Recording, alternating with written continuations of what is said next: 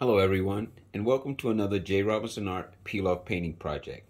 Today we're going to be trying something extremely different. We're going to take a level 3 painting, which is an advanced painting, and I'm going to show you how with a few lines in the project you can take this to a level 1 project so that no matter what your skill level is, no matter how many different things that have to be done, you can turn a painting into something beautiful. And before I start, I just want to say this. The picture you're about to see is a level 3 painting, advanced. It's actually a banana boat. There's a lot of elements in it. There's a black background. There's a shadow. The painting we're going to do today is not necessarily for advanced individuals, although you could have fun doing it. This one is for what I want to call level 1. For my residents who reside in senior communities, who have a little bit difficulty seeing, who don't really want to spend a lot of time on a project but yet want to end up with something beautiful. This project is dedicated to you. I will show in a future video how you can do the level 3 advanced painting of this very same project, but today this is for my residents. So what I'd like to do is show you what the picture looked like after I show the equipment that you get when you buy a paint and peel kit. Then I'll explain the subtle difference in how this particular paint and peel is set up for my group. Okay, first of all, you get a very nice pack of brushes that come with a variety of different shapes and sizes. And for this project, you probably only need 2, a flat and a pointed, to do the entire project. We give you 1 paper towel, but I strongly suggest that you keep a few, and I like to keep mine folded instead of crumpling up as I clean my brushes off. We give you a plastic apron to protect your clothing. We provide you with the colors for today's project, which is red, blue, white, sienna, and a burnt umber. Now, I just want to stress that even though you're going to see that I have quite a bit of color on my plate, you're not even going to be using half that much to paint this project. Okay, here are my colors. We're basically going to show you that, again, I put out a lot so you can see them, but we're not even going to be using half this amount. Now to take a look at the picture.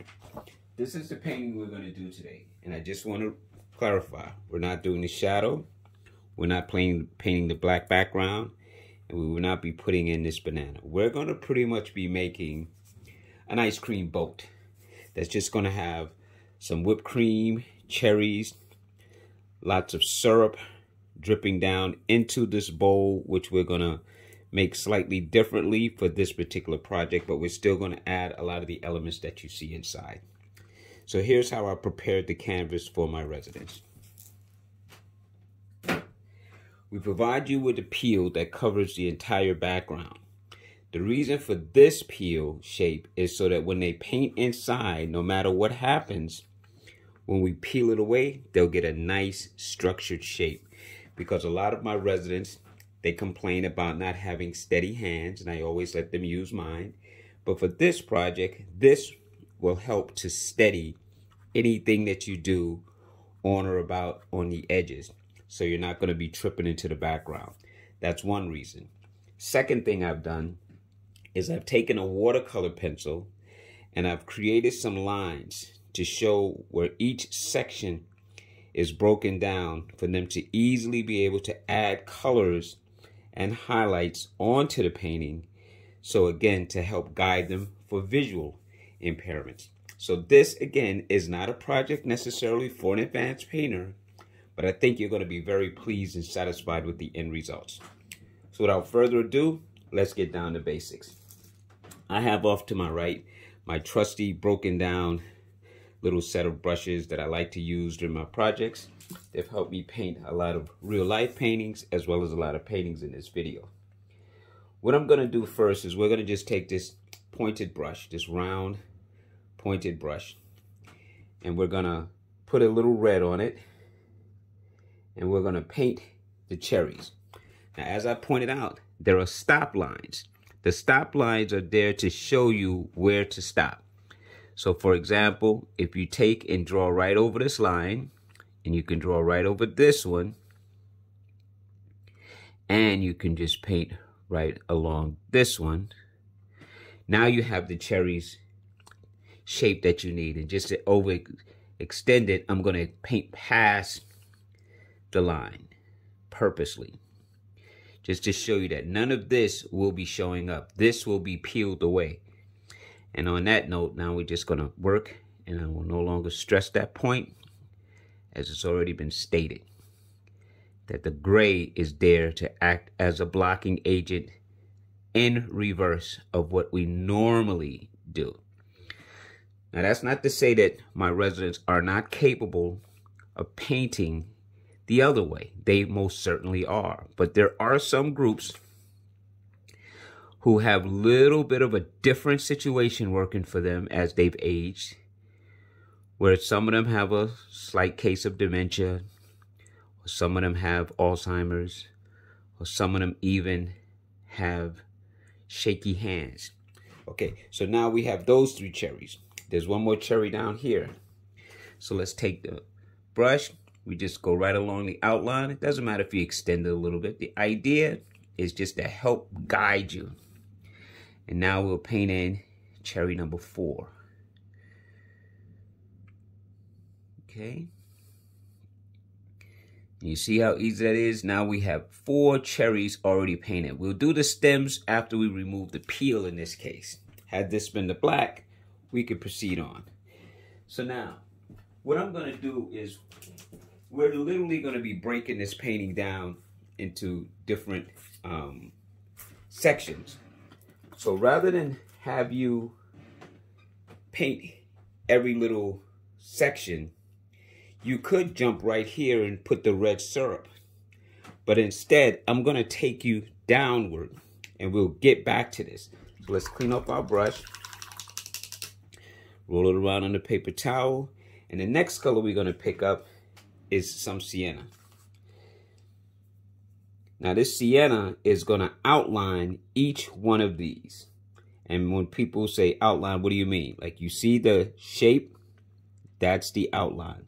So if you take the brush and literally drag it right along the edge, like so, you will get an outline. The key is to work on the white, but you can again touch the gray.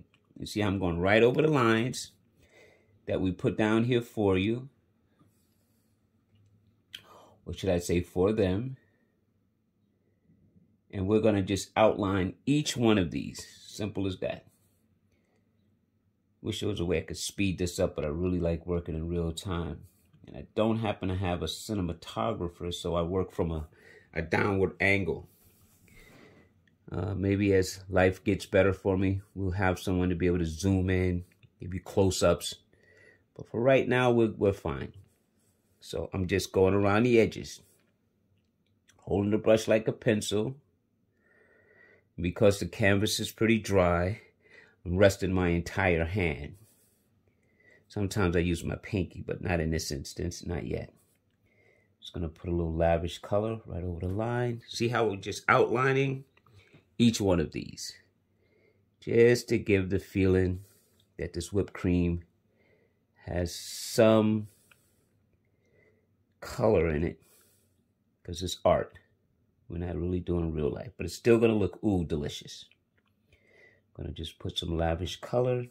See how I just keep dipping, and I just go, then blend that softly. Okay, so now we have our I don't know what we want to call this. The whipped cream has a little bit of syrup on it.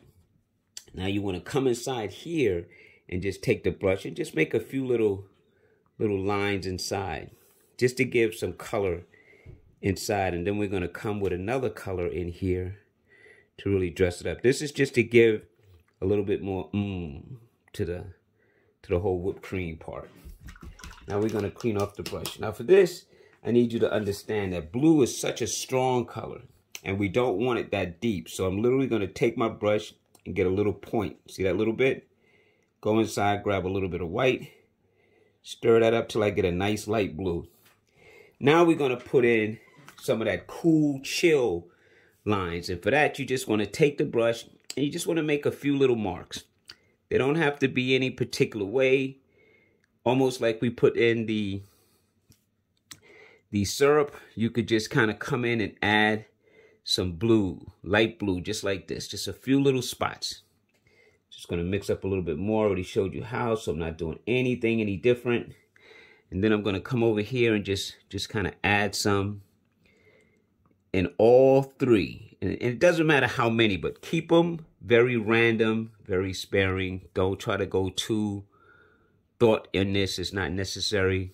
You just add in some color to give it a little bit of a feeling of coolness, of frost, of something more going on than just a white open space. There. That's good enough. Those marks are fine. You could always doctor them up, but we're going to leave it. Now going right back into it, we're going to start with this one.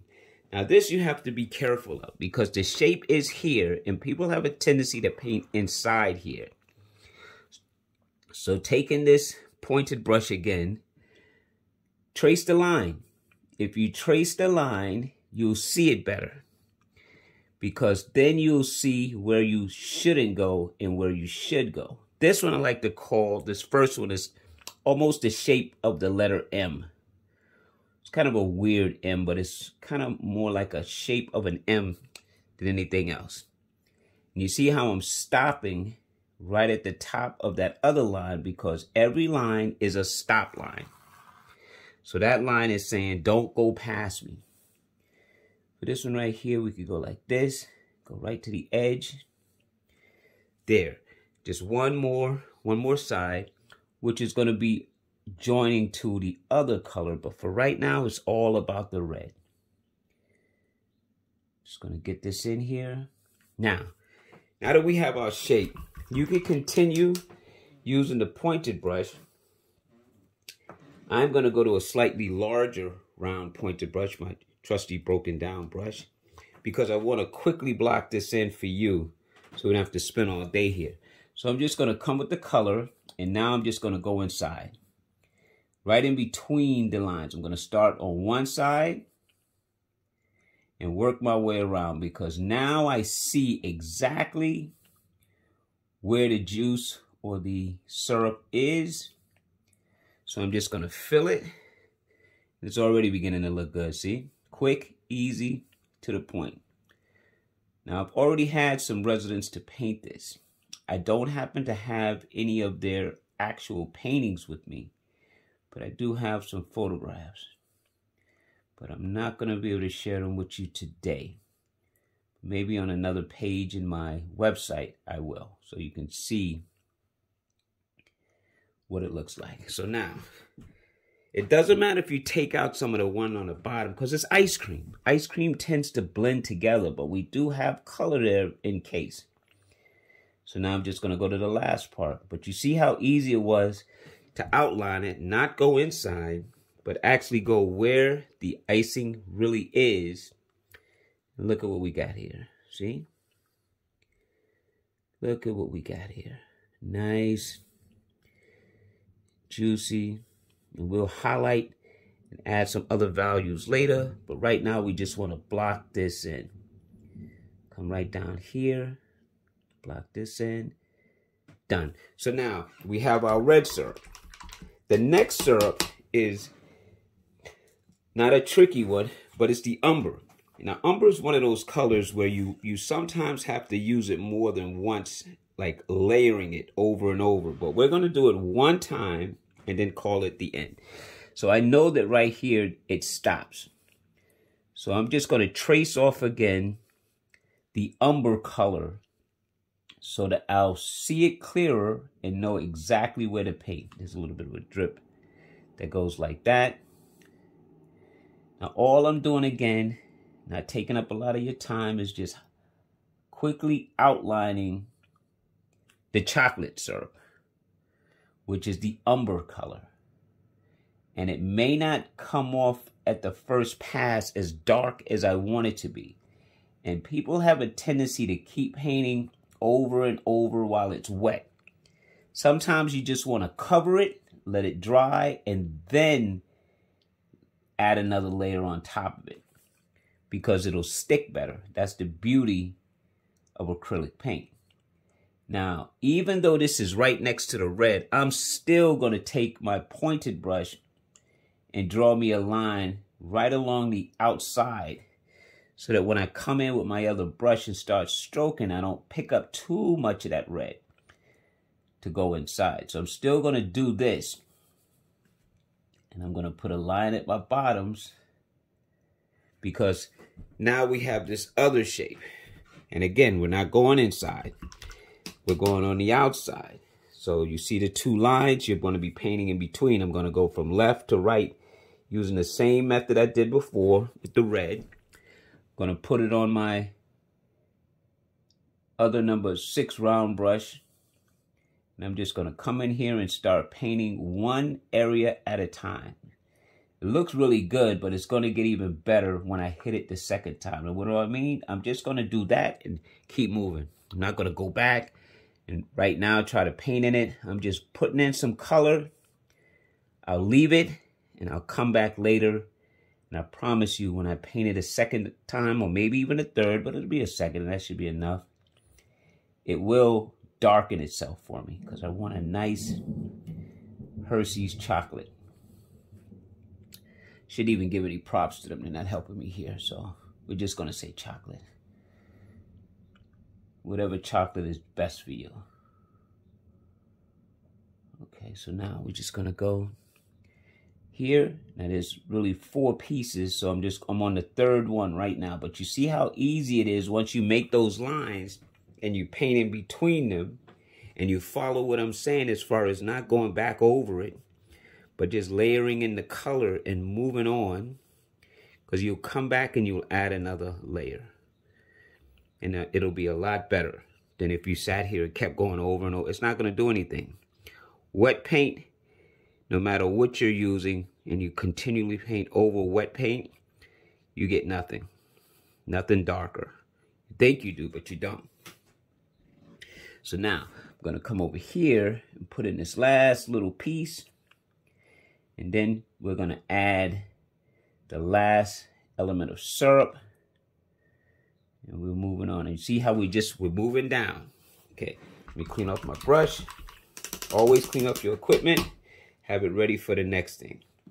And last but not least, this last little shape is going to be some more of this syrup, which is the sienna color. So I'm just going to pick some up of the sienna. And I'm going to do the usual outline. Now, the outline, some of you say, well, I'm going to pass on that. And that's great if you have that level of vision.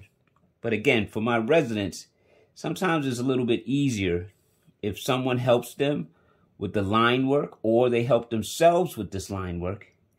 And then they're able to clearly see where to go, which helps tremendously, so that they don't make any type of oopses. But it's ice cream, so technically you can't make a mistake. Syrup goes any kind of way. So even if you chose to ignore my lines and make your own, it's fine. It's fine.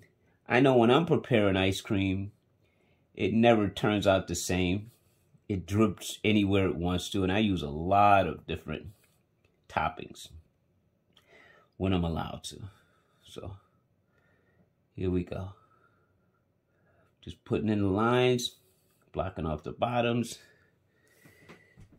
okay, which is technically here, but it's okay. We're gonna add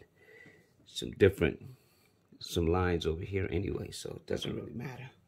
So now I'm gonna go into my rounded brush that I cleaned off and it's sitting here waiting for me. I don't have to clean it.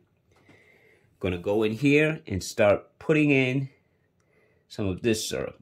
And the same rule applies. Just always think coverage. Just cover first. If you don't like how it looks, let it dry up a little bit and come back. But the last thing you want to do is leave really thick paint thinking that's going to make it darker, because it's just going to take that much longer to dry. And because it's syrup, it's okay if you have the brushstroke lines like that, but you don't want to leave big globs in the beginning because you just want to try and keep working. You can detail stuff much later. So here I'm just going to come in, block this in. And don't worry about those lines at the bottom. We're about to take care of that right now. Okay, so now we have all of our syrups. So we have our cherries, we have our whipped cream, we have our syrups. I'm gonna clean off our brush. Now we're gonna work on this bowl. Now this is where you have to take some artistic license. And it's important to understand that there'll be some drippage of this syrup coming into the glass, but we first need to establish the glass. So to do that, I'm gonna take my rounded brush here with some white and a touch of blue, because I want to make a nice light blue. And all I want to do now is literally trace right along the edge. And we're going to darken some of this up later, but right now I just need to establish the cool color. So I'm going to just take this light blue, very, very light blue, and I'm just going to go and trace around my dish. Because when I peel it up, I need to be able to see the dish in this case, because there's not going to be any black background. So by adding this color, and it's light enough, other colors can go on and around it, which is what I need later. But right now I'm just trying to just quickly go around the dish. Like that. See? Now I have a line. That line, no matter what, will represent my bowl. Now I'm going to take some white with that light blue color, and I'm going to purposely go in here and soften the edges. I'm going to leave the tips, but I'm going inside just to soften up the edges and to add a little coloration so that it'll even be seen better. See? So now we have coloration. So now I'm going to switch. Let me clean my brush. We have some coloration. Now I'm going to take my pointed brush and we're going to kind of exaggerate. Now we're going to take just dark blue with a touch of white. We want it more blue now. And I'm going to say maybe over here there's a little bit of a frosty value of blue that's just sitting in this corner. I'm going to do some random stuff now. And then maybe right along some of the edge here, you know, there's some blue in between before the syrup comes in, like that's running like that. I'm just having fun now. Now I'm just going to be adding some values. And then maybe even right underneath here is a little bit more of a bluish value, because I'm kind of trying to give an indication, a feeling, a representation that this is really cool because of all that ice cream. It's like this is me using these little marks to show coolness, that the glass itself or the dish itself has kind of cooled down because of all of that ice cream in it. So now let's go back over to this other side, over here near the edge. Maybe it's a little band of dark blue. I know this doesn't make any sense. This looks so ridiculous right now. I get it. I get it. I get it. And anytime you make it too much, you could always take a little white and soften it. But I'm going to leave that for right now, because now I want to go in and maybe I'll even make a few little, just because I want to. I'm going to take and maybe right along the edges here, just have a little bit darker value of the blue. Just right along where I put some of those blue lines, maybe right at the edges here. Like that. Okay, now let's look at the syrup. Now we're going to bring some of the red in, but we need to respect the line. So we're going to take some red, for example, where our red syrup is. We're going to go and make a line right underneath it, just a line like that, just a little line like that. And then maybe underneath here, there's some syrup that's kind of seeped inside the dish. So over here we have a little line. Then down here we have a little bit of red that's seeped down underneath. Now if you can look at this, you see that line up there represents the dish. This other line is sort of reflective, and then this little one shows more drippage. So let's just go here and let's just make this one so you can see that it actually dripped into shape. like that. You can still add a little line here if you want. See, this is underneath, this is inside the glass. So we're technically no longer painting on the blue. Now we're pretending this stuff is dripping inside. So let me clean off my brush. And let's go into some of this umber. And don't forget, we're going to come back and add another value. But until then, we're going to still pretend that this color is just dripping down like this. Who knows? That's a good shape. We can leave some of it stopped right at the top. It doesn't all have to drip in just yet, you know, but we could kind of play around a little bit like that. See, those little breaks are helping the eye see that there is some kind of a separation between the outside and the inside by not coming over the line, but going just below it. Just below the glass, where the glass is. See, now we got this one. Maybe this is dripping all over here like this. Who knows? And maybe this one is just dripping a little bit. And this one is actually curled up like that. Now let's take some of this color that we have here. This kind of juicy color, because maybe some of it dripped down from there. And maybe some of it actually came on this side of the glass.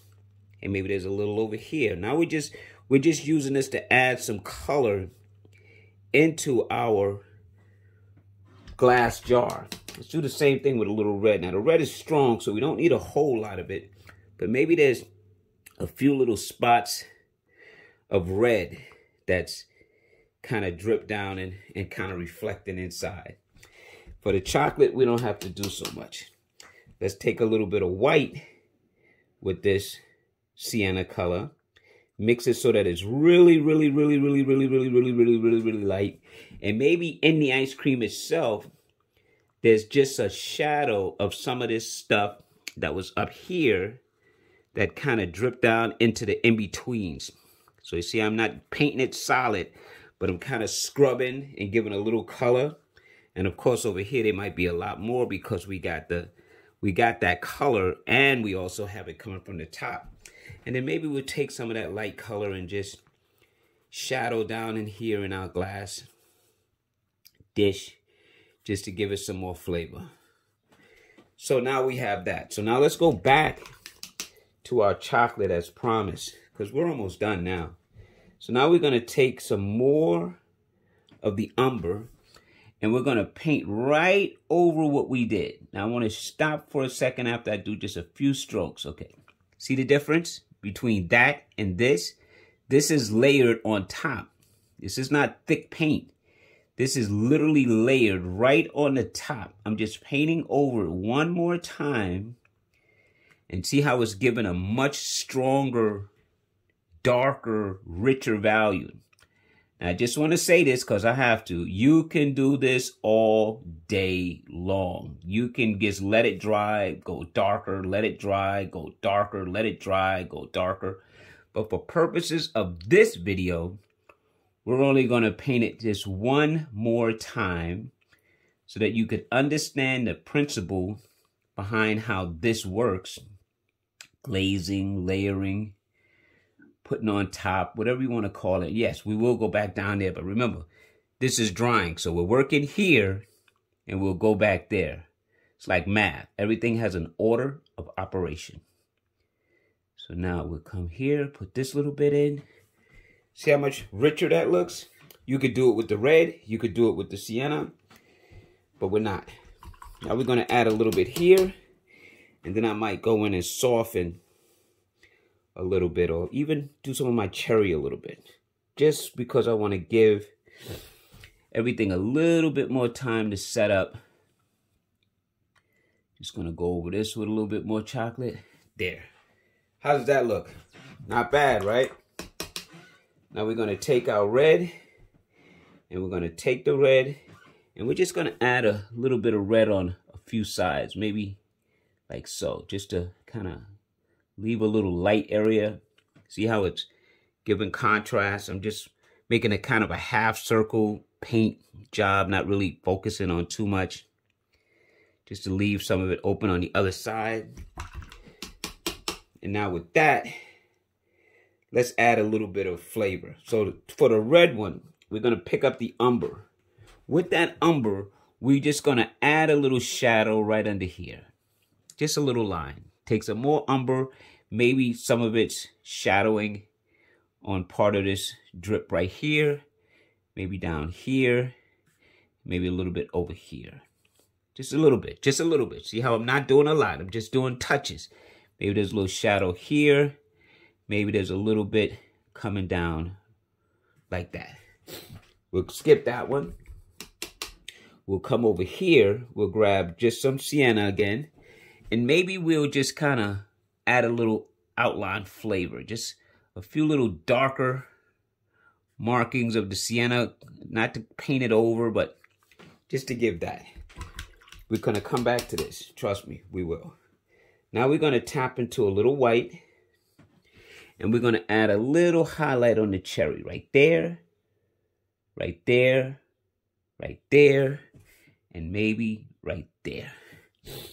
And because that umber works so well, maybe we'll pick up just a little bit of umber. And we'll add a little shadow in our cherry right here. Just with the umber. So I'm just making some little strokes. Maybe there's something over here. Like that. I'm just giving a little accent. Just a touch. And I'm gone. I'm not painting a lot. I'm just throwing in a little shape. And I'm leaving it. Just to act as shadow. Now remember I said I was coming back here? We are. Let's pick up some white. And maybe on the turn of the red, in a few areas, there's some red highlight that's coming down. These are just extra things. You don't have to do these. They're not necessary. I just find it acts as nice accent. Maybe there's a little white here. Maybe there's a little white on this one. These little lines. We're just making little lines. We're not going too deep, too detailed. And then maybe even on the sienna, we could just add a few there. That just gives the whole thing a little bit of flavor. See? Not bad, right? I like it. But I'm thinking that maybe I'll take this flat brush with a little bit of white, a touch of blue. Because I really want to make sure that when I peel this up, I get a nice blue shape. So I'm just going to add a little bit of a value around the edges just to give the look as if there's a nice value of blue that's around the edge of my glass. Because remember, this is the only thing that's going to show this up. So now I'm just taking this opportunity to darken just a little bit more, just a touch. Be very careful here, or be brave and leave it like you had it. But I'm just going to go with a little bit of value just around the edges. Just kind of soften this up a little bit, because I really want this to stand out. Okay, our painting's almost done. Two more things left to do. One is to pull the peel up so you can see the whole ice cream boat. And then the other is to add some stems. So let me clean off my brush. Move it to the side. Gonna take my spatula. Grab a little edge. Get something going. Peel it away. Look at that. Look at that. Look at that ice cream. As promised. See? As promised. Now, we're just going to take our pointed brush. I'm going to roll it around. Let me show you how I'm going to do it, because a lot of people dip straight in, but I go right to the edge here and I just roll it around so I can get the tip to stay pointy, but yet get color on it. Because now what I want to do is go right into the cherry and just pull me a stem. And you see I'm not going ch-ch-ch-ch-ch. I'm just pulling. I'm just driving. Let's say that up here I grab it and I kind of turn like that. This one I want it to go the opposite direction. So I'll grab it and I'll just pull it like that. And then I'll just do the last one, maybe the same direction. I just grab it, I'm working upside down, so please excuse me. And bam. There's my finished painting. And like I said, this painting isn't really for an advanced person. However, you can learn a lot from this. You can get a lot out of this. But the fact that this is for residents who are averaging in age between 78 and 101, for them to be able to paint this project is instant gratification. It just sends all kind of endorphins through the body, through the mind, and they look forward to coming the next time. My memory care, my dementia patients who I paint with, they may have flawed memory on a lot of different things. They remember their families and they remember certain events in their lives, so don't underestimate them. But they definitely remember me because of the painting. Not me personally, but when they see me, they get excited and they say, oh, we're getting ready to create something. I can't wait to see what we're about to do. This is a great way to instill a positive energy in the minds of our residents, to beginners, to intermediates, even advanced painters, so that you can feel that sense of accomplishment. You could have easily, before you put the stems, traced out black around everything, painted the canvas black, did the shadow under here, and then pulled the cherry stem. So again, this is just a great way. Peiloff is such a great product, and it's not because I created it or invented it. It's because I'm sharing it. It's available for you. All you have to do is go to peiloff.com, Peiloff.com, on your web browser to see all the different kits and the different levels that we have. You can stay here on YouTube, Peiloff.com, subscribe to our YouTube channel, and anytime a new video comes out, you'll be alerted and you can take a look at it. And you can take a shot at it from there. You can buy the kits and paint along with the video. You can take the kits and create variations of what you see in the videos just by you experimenting and exploring. So when I tell you there's no limit to what Peiloff can do, I'm not just saying it as the owner, operator, I'm saying it as an artist. It is a great way for you to feel that sense of artistic creation. I like to say, let's just have some fun, push around a few colors, and be creative, as we did here today. So until next time, everyone take care, have a great day until our next video, which will be very, very soon. Bye-bye.